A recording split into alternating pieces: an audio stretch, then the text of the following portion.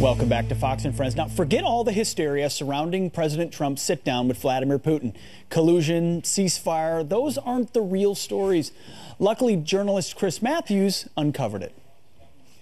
The big story was the way they both engaged in the art of manspreading, widening their legs out as far as the wings of those chairs allowed them. Nobody's going to out-manspread me. You can hear their little psyches urging them on. Okay, well, here to comment. The manspreading expert, our own Maria Bartiromo, joins the couch. This is incredible. I mean, that's the big story. He said big story. He said big story, yeah. No, look, I think it's very clear that at this point, the president's foreign trips have been very successful. And that he bared that out again. This trip, he's actually bringing up the real issues that matter to the American people. He's actually having a movement with regard to China and China's efforts to rein in North Korea. And then, of course, it's, Pete, the report that you raised, the other 19 countries out of the G20, actually, in terms of moves against American interests, whether it's individuals or companies, against, that means duties, that means tariffs. It's down it is down significantly, 29% in the first 6 months of the year. So it tells you that the president's tough talk is actually resonating, and countries are thinking twice before actually pushing something, putting something against an American interest, an American individual, a company, because they don't want to see that reciprocated. But this is all boring, right? The mainstream media finds this stuff boring because these are the real issues. I mean, we want to talk about manspreading. We want to talk about Ivanka Trump ruining the G20 summit for stepping in for her dad for just a few moments. Why is it always the focus, Maria, on the surface level stuff? Because they are trying so hard to target and attack Donald Trump, and trying so hard to come up with some reason that he is unfit, which in fact is absolutely the opposite. He's shown leadership, he's shown toughness, he has shown an adherence to following his campaign promises and to doing things that are actually going to impact the American people, like the agenda, like healthcare reform and tax reform. Maria, let's get to trade for a moment. What they just did in this summit, the G19, G20 summit, however you want to look at it,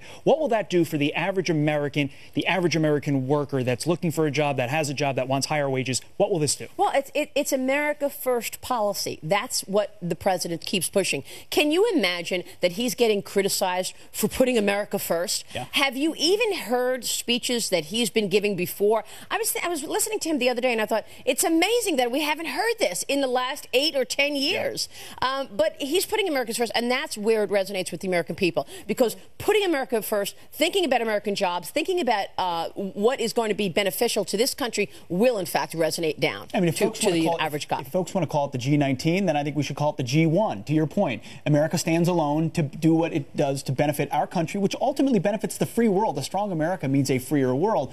But on the climate accord, which is where everyone's talking about the G19, what economic benefit do we get from not tying ourselves to this enormous international agreement? Well, first of all, there's a whole bunch of fees and expense around being part of this that go away by the president pulling out. And I think that's really important, because there's a whole sense, and a portion of the public believes that this whole idea of green energy and this what President Obama was doing in terms of investing in companies like Solera, the only thing generated from that was actually fees. You didn't actually have the end market demand. Or cronyism. I mean, government businesses benefiting from government advantages that they now have through the tax code. Exactly right. Yeah. And so I think the president was very quick and clear to say, look, we're not going to be part of this. I'm focusing on my agenda. I'm focusing on what is going to resonate with the American people, and that is jobs, and that is economic growth. We're going to move the needle on economic growth. Here are my priorities. This is just not a priority right so now the G20 summit's over. He's back home again.